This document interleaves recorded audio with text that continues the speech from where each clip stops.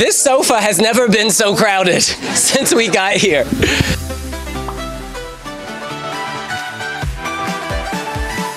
So first off, can we just pass around the mic and have you introduce who you are?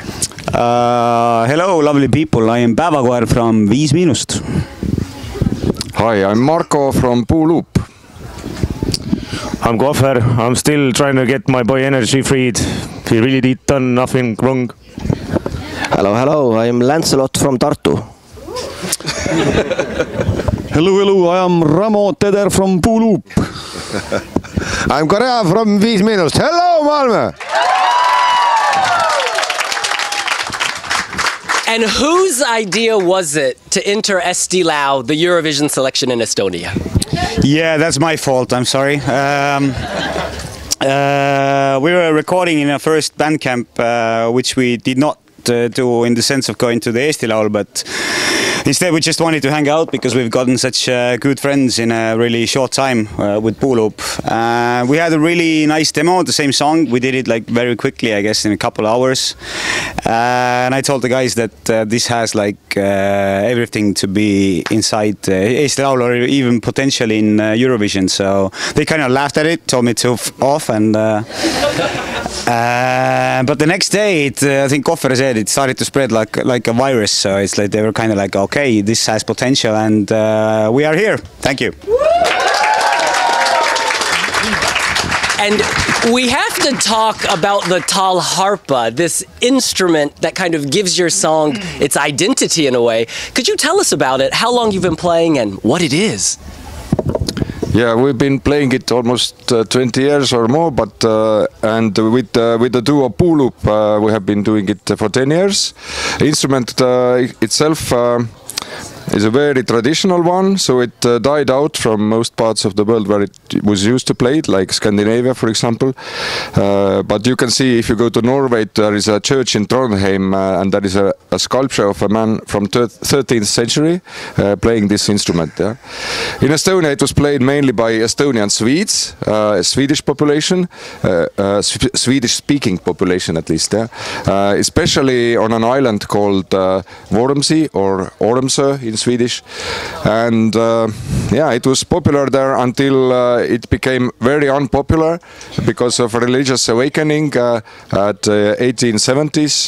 There was a missionary from Sweden, Lars Johan Österblom, who came to Vormsi, and then they burnt all the instruments except those two. Yeah. And a lot of people say you have big daddy energy. Yes?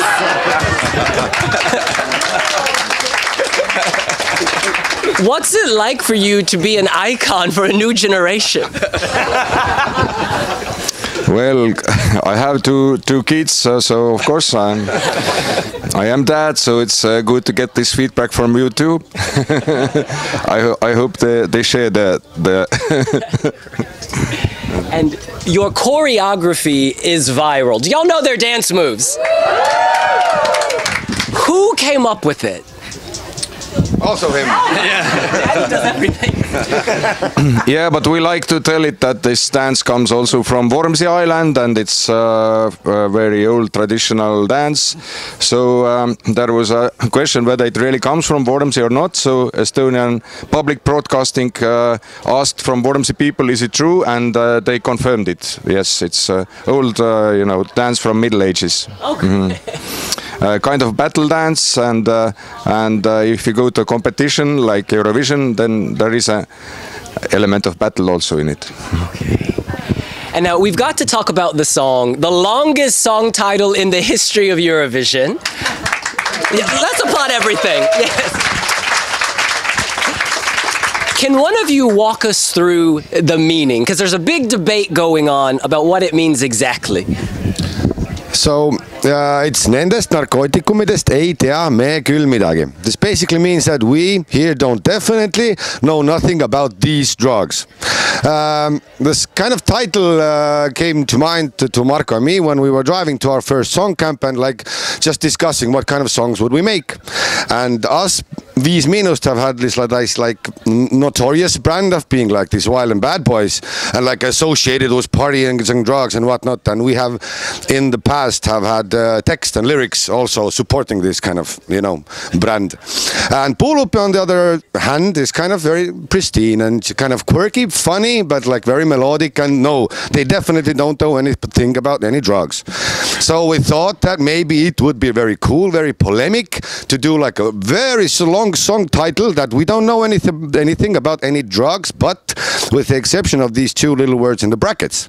So those two words in the brackets are saying like these drugs here, and we definitely don't know. That's the four of us, the 5MIINUST band, saying that like that's us in the brackets. Like no, these are not our drugs. Like so, whatever.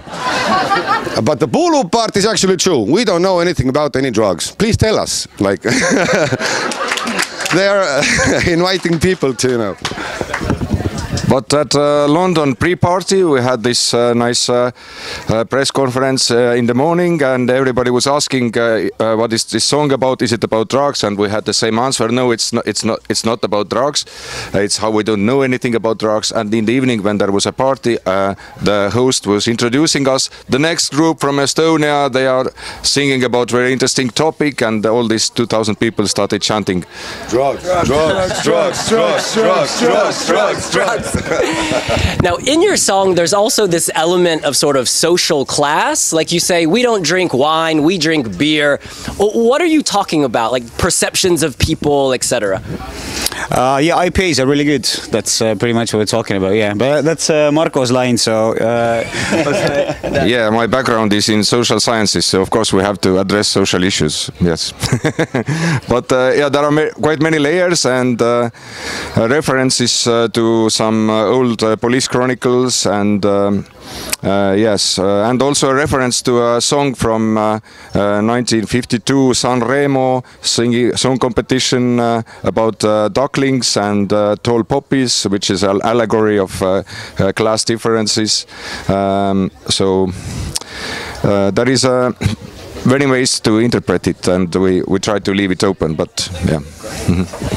And we always ask groups, you know, who stays out the latest, and we sort of expect a banal answer. But for you, who does stay out the latest, and how late?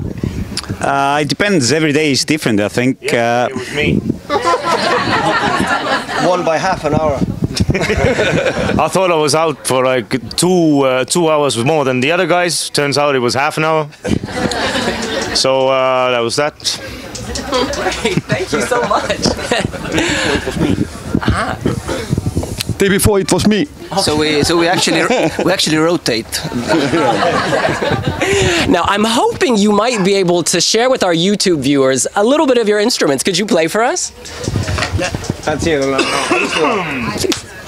Ma saan aru.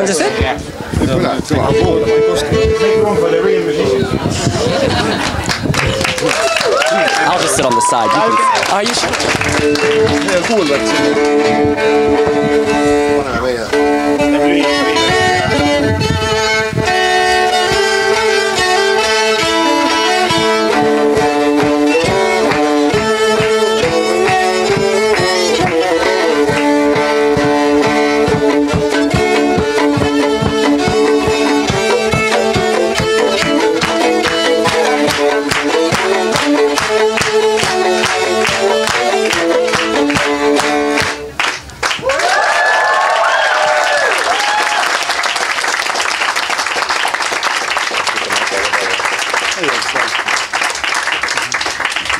Oh, is there another one? Okay, there is another one,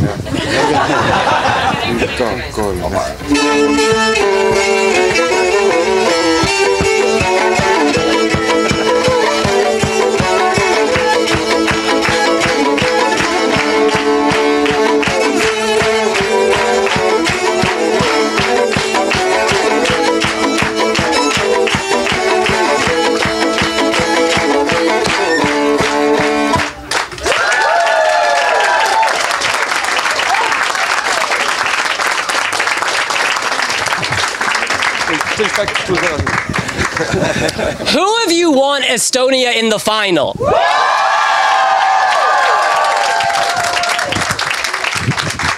Is this something you think about a lot? Is there a lot of pressure on you to get Estonia back? Just yesterday, I think I had my first dream about Eurovision. It was like a two-parter. I'm not gonna like bore you with the whole details, but basically the first part was that we didn't get to the final. The second part was that we did actually get to the final. So I'm like I think I'm like pressuring my brain to believe it. So yeah. And you went on the tour, different Eurovision pre-parties. Do you think that experience helped you? Because you've already performed so many places before.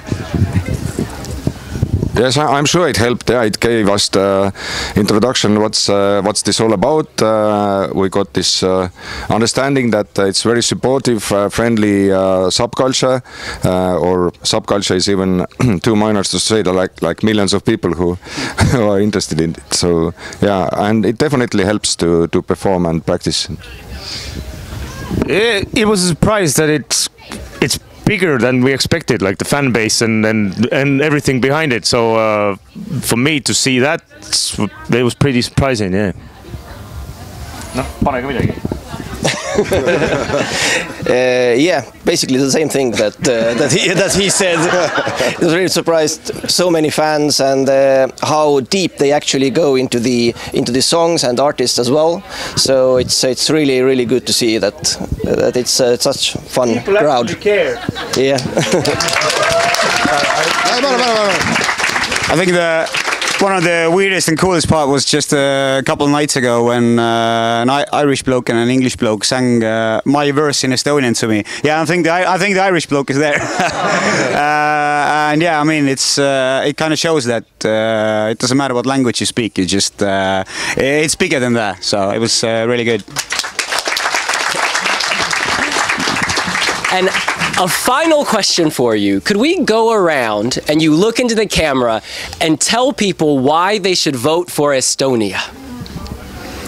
I think we're worth it. Yeah.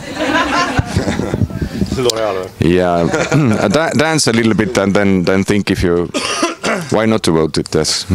Or if you don't vote, please dance at least.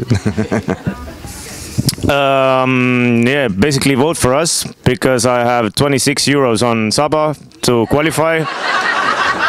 And we need both to qualify because we're now, I think in the predictions, we're kind of battling for the last spot on who qualifies. So we need you to vote for us and for Saba as well. We try to bring as much energy we can to the crowd and to the viewer. So energy is free. Energy is free. Well, this is the only time you can vote for us. We shall never participate in Eurovision again. If you do not vote, you will never see us again. If you want us to participate in any interviews, on any YouTube shows, on any social media platforms, you have to vote because otherwise you will never see us again. Huh? It's for 5MIINUST. We as Puuluup, we will continue participating every year now. But still, anyway, vote for us. Yeah. Fantastic. Estonia! You guys, thank you so much. We'll just do a quick photo.